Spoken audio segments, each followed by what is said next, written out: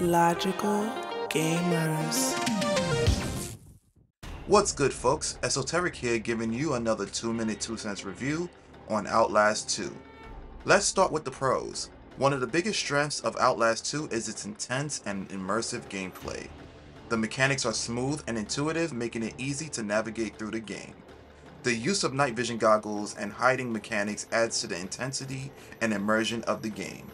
The game also does a great job of building tension and creating a genuinely scary atmosphere that will have you on the edge of your seat the entire time, and the graphics and sound design add to the spooky vibe, making it even more realistic. Another pro is the storyline. Without giving away any spoilers, I can say that the plot is well written and engaging. It keeps you intrigued and wanting to know more as you progress through the game. The characters are also well developed, adding depth to the overall experience.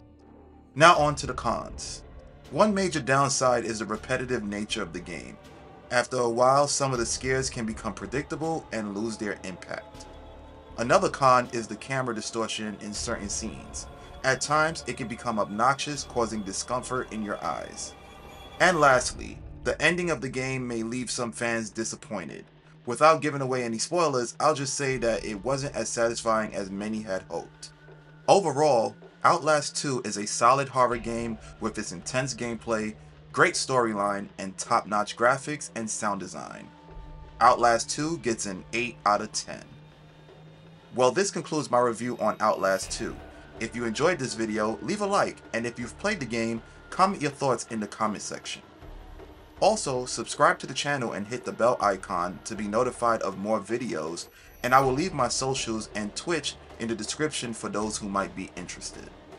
With that being said, it's your boy Esoteric signing off, and as always, if it ain't gaming, it ain't logical. Peace.